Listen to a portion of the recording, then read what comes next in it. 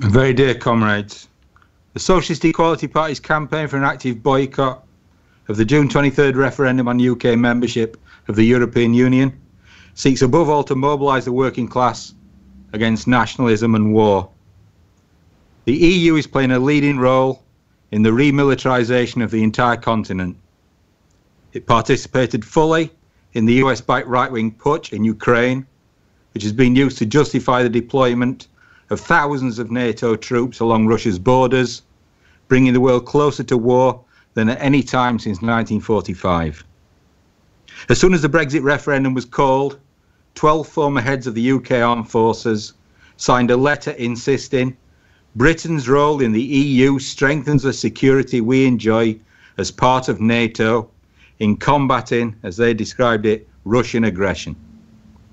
This month, US President Barack Obama urged a Remain vote, citing a special relationship forged between the US and UK as we spilt blood together on the battlefield of World War II.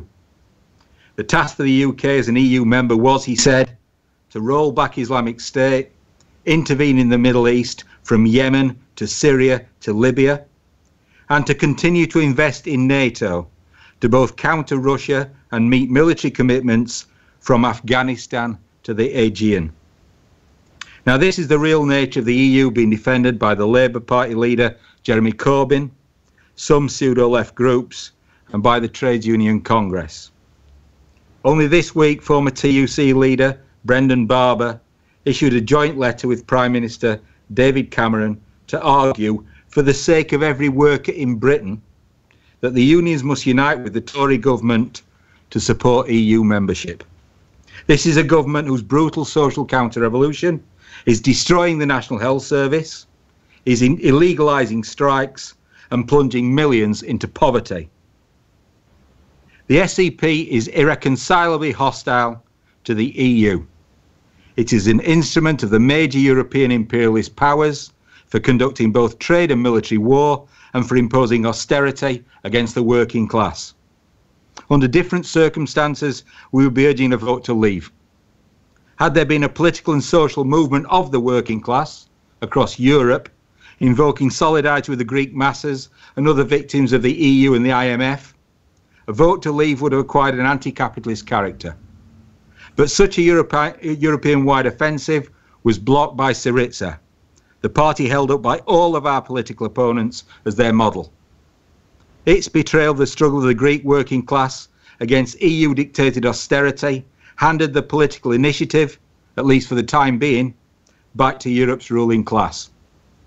Under these conditions, our central responsibility is to ensure that working class opposition to the EU is not corralled behind a nationalist campaign led by the right wing of the Tory party and the xenophobes of the UK Independence Party.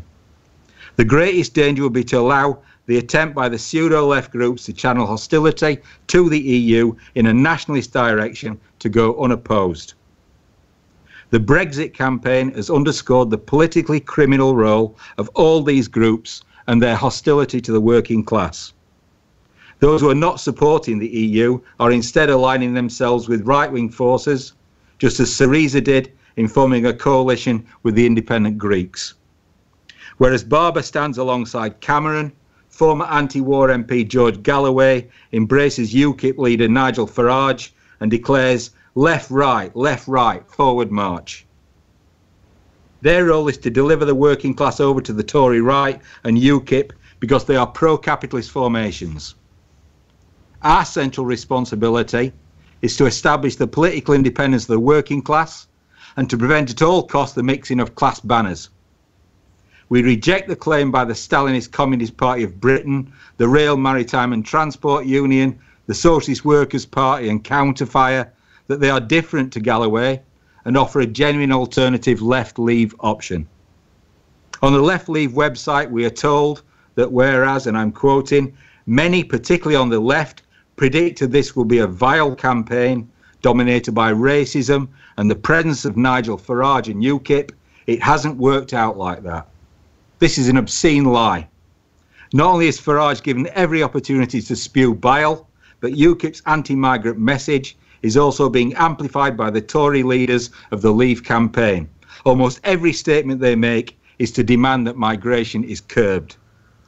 Moreover, the pseudo-left have aligned themselves with the Communist Party and the RMT Union, which both advocate immigration controls and whose propaganda centres on opposition to the free movement of labour within the EU.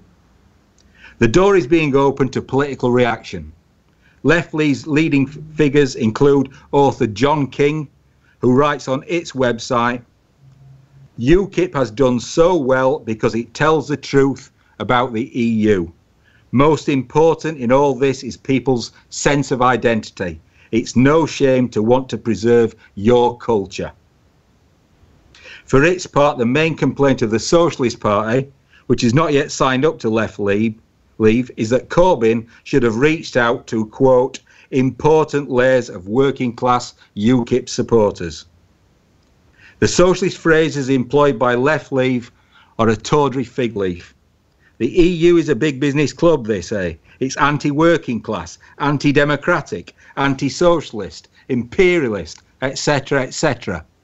So what about the UK, that most blood-soaked of imperialist states? On this, there's not a word. We are told only that a return to British sovereignty and its traditions of parliamentary democracy will bring about the best of all possible worlds, the future election of a Labour government. At the very outset of the referendum campaign, we warned that the stand taken by the pseudo-left advocates of a Leave vote echoed that of the German Communist Party.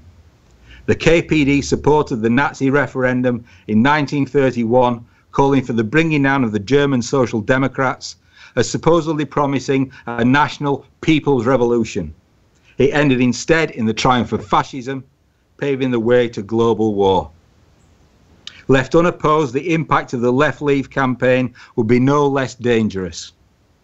The EU is breaking apart, and many of its constituent states, including the UK, are fracturing. But everywhere, the beneficiaries of this decomposition are nationalist forces. Not for nothing does Marine Le Pen of the Front National declare herself to be Madame Frexit. We are taking a stand against austerity, militarism and war, and pointing a way forward for the British and European working class. An active boycott provides workers and young people with an independent socialist and internationalist policy in opposition to the noxious poison of nationalism spewed out by both the advocates of Remain and Leave in the referendum. We want to see the destruction of the EU, but not through the national fracturing of the continent. We are for the unification of the working class across all national borders in a common struggle against the ruling class and its governments. Our rallying cry is no to the EU and British nationalism for the United Socialist States of Europe. Our goal is the building of sections of the International Committee of the Fourth International throughout Europe. My appeal to you today is to join us in this task.